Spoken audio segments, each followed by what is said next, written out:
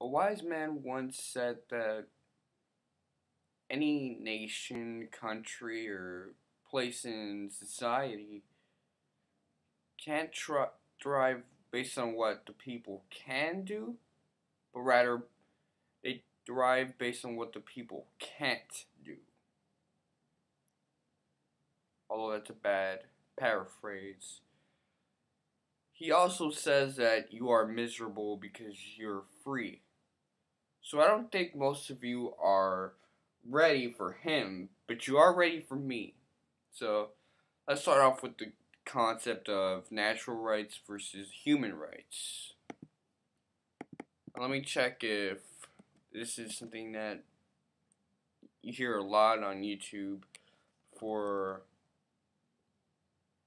I go on and say it, the camera's on my face, but I could give a fuck. Okay, so I do see it. It is there, but let's go on and have my take on this whole issue. You see the concept of natural rights on the Constitution. But ever since the 1940s, we've been hearing more and more about human rights, and that's becoming a much more popular subject. Basically, almost everything is being declared a human right. It's almost just a first world statement. And it's a justification for the United States to engage in war with non first world places. Places that couldn't afford to have our human rights justified. Like, what's considered human right now? What, free knowledge? What else? It's almost ridiculous. Having and owning a house, being able to travel from place to place, passports basically, and access to water, indoor toilets. It's ridiculous how many people think that their first world,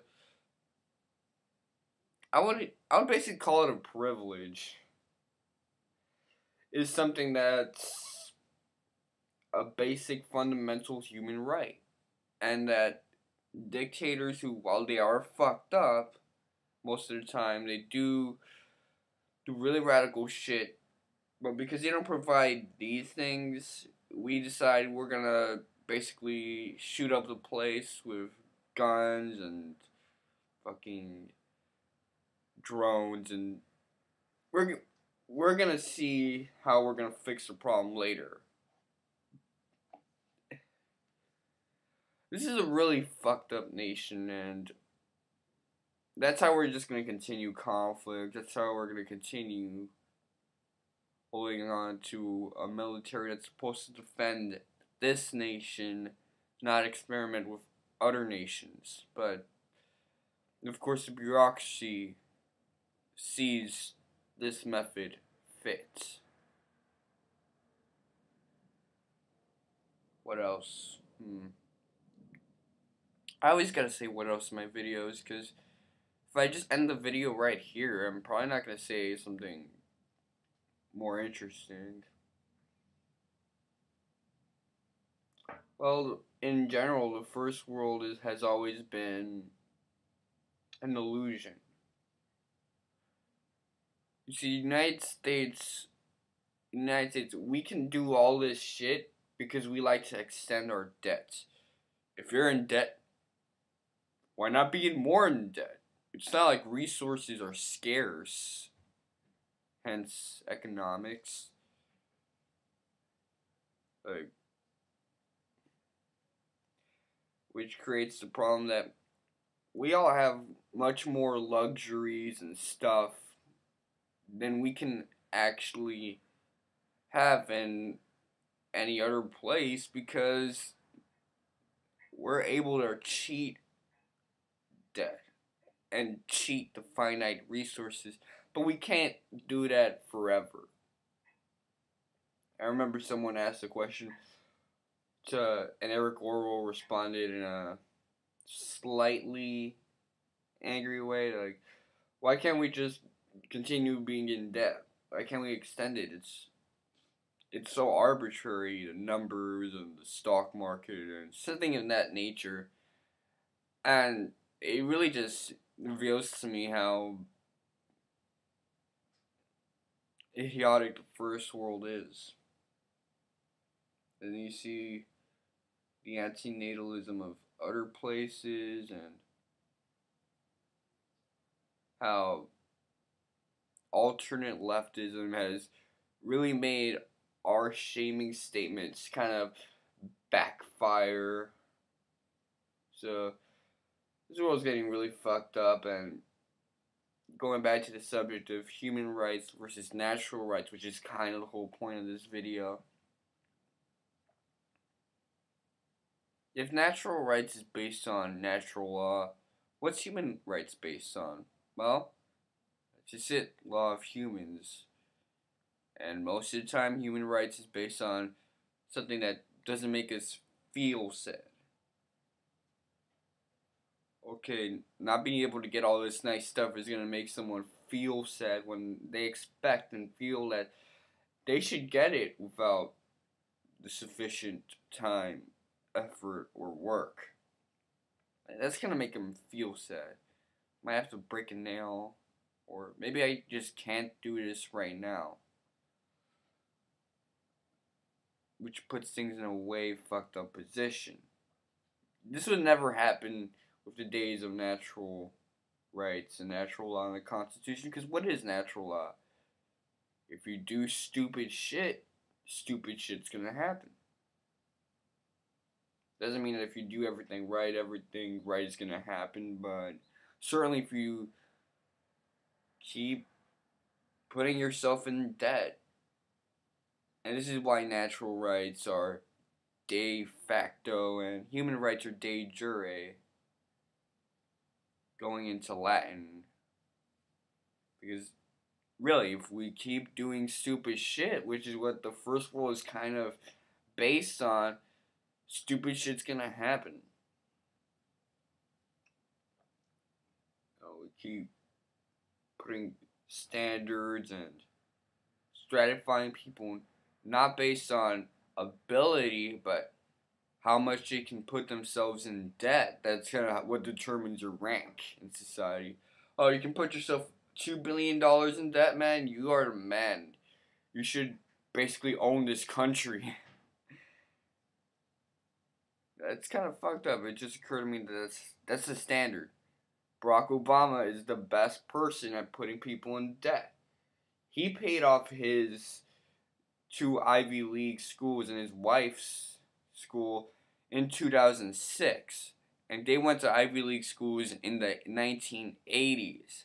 I wasn't even semen back then. Let me write that down. I wasn't even semen. And they put themselves in debt with what? Harvard and Columbia. Yeah, that's pretty cool.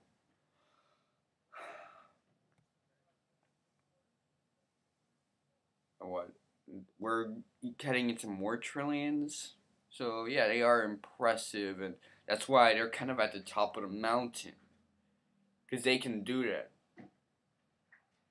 You don't put yourself in debt. Oh man, you're a nobody. You ain't shit to us. You're not contributing to the first world. There's countries that don't give schools or hospitals because they sadly can't afford none or clean water. All that, they're fucked up. We should kill that dictator and basically send our troops in, shoot up some terrorist kids or places where there's kids nearby, and let's hope that none of those kids dies, especially in front of their parents. Oh, kid, let's just do all this shit. It truly is problematic. Because I guarantee you that if circumstances were to be reversed and they were the ones that were on top, then in the next 100 or 200 years, it'd be overtime for us.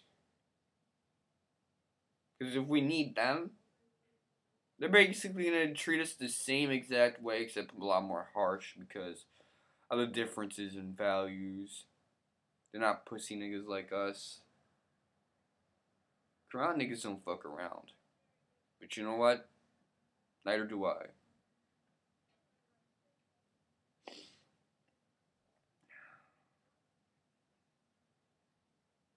In other words, the law of humans is the law of... It's the law of the culture. Where the law of nature is simple. Every religion has some mode of natural law into it because people know that if you do stupid shit, eventually it's gonna come and bite you in the ass. Maybe not today, maybe not tomorrow, but eventually. That's kind of what the United States is. The United States is the perfect example of natural law. Because we are based on doing stupid shit. And then waiting for it to bite us in the ass. So I'm done with this video. I think I've went in circles. And certainly I don't think you guys love seeing the greasiness of my hair. It kind of makes me look like that true puka fuck. But whatever. So Mr. Wonka 7 and S to D.